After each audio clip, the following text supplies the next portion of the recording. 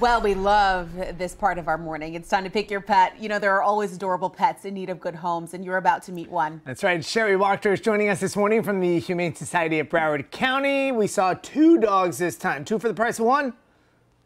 Well, not quite. So they look like bookends. So we have Harlow is the smaller one. That's the female. And Haywood is the male. He's a little bigger. He's 4. She's 2.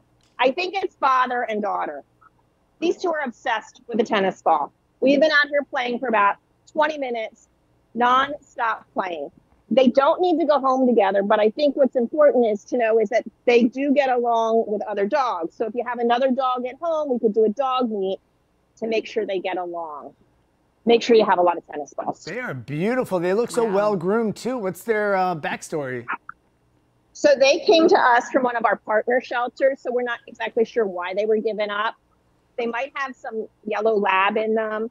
Their ears are quite small compared to their body size, but they are sweet, energetic, and a lot of fun. I was about to say, I do see the yellow lab in there. What other breed do you think they're mixed with? It's really hard to say. Probably a DNA test on these 2 would be recommended.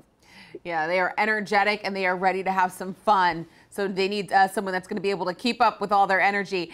You know, Sherry, let's also talk about a cat that you have as well. Yeah, so Petunia is a beautiful 2-year-old kitty cat. She, unfortunately, is painfully shy here at the Humane Society. So when people ask to see her, she tends to hide under the bench when she goes into the Get Acquainted suite.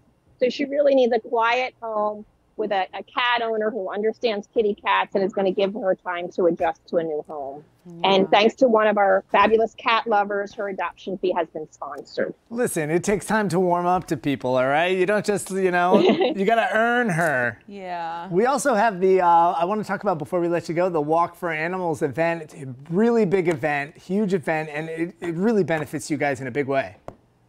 Absolutely. So the VCA Walk for the Animals is coming up on March 4th. We have a new walk location. It's Las Olas Intercoastal Promenade Park.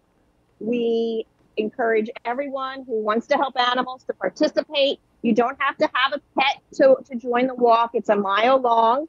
If you raise $150, you get the official walk t-shirt. The more money you raise, the more goodies you earn. And I think there's a QR code on the screen that you can click on just to register, or go to walk4theanimals.com. Yeah, the website's right there on your screen. And the best part is, even though this is a walk for the animals, just to be clear, you can walk with your animals at the Walk for the Animals. Absolutely, with your dog. Kitty cats stay home, but it should be a beautiful day, and JC Birch will be out there emceeing it. So we look forward to seeing everybody out there. As we know all too well, dogs and cats don't always mix. Not all the time. No. Well, this is always such a great event that you guys do, Sherry. So we're excited to cover it and to see the turnout this year. And hopefully we can get these pets some good homes. So we'll see you next weekend, we would love to Sherry. see this duo there.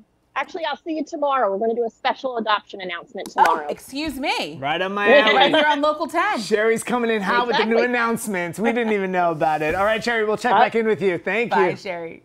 All right.